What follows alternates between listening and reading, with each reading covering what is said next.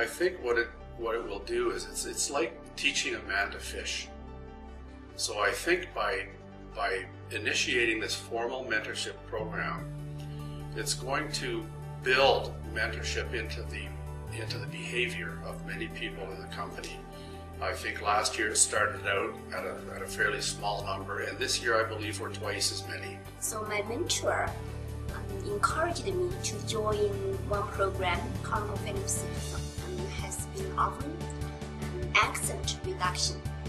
I have been in this program, and actually I am in this program still. And so I think I have improved a lot, not enough, but I'm working on it. So I feel more confident than before. That's the great job my mentor has helped me so far. I think it creates like trust in the employees, because you see that the company is investing in you, so the company will be benefit at the end because you're trusting your company and you create a commitment with your company.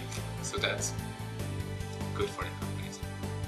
It's really a two-way street being involved in the mentoring program.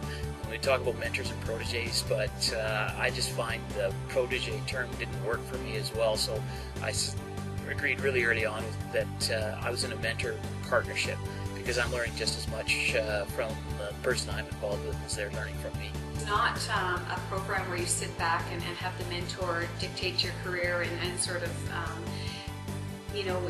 drive that process. It really is you. You look at the benefit that you put in, and you need to be prepared, and you need to understand that you will see results if you actually understand what it is you want and have prepared conversations with your mentor.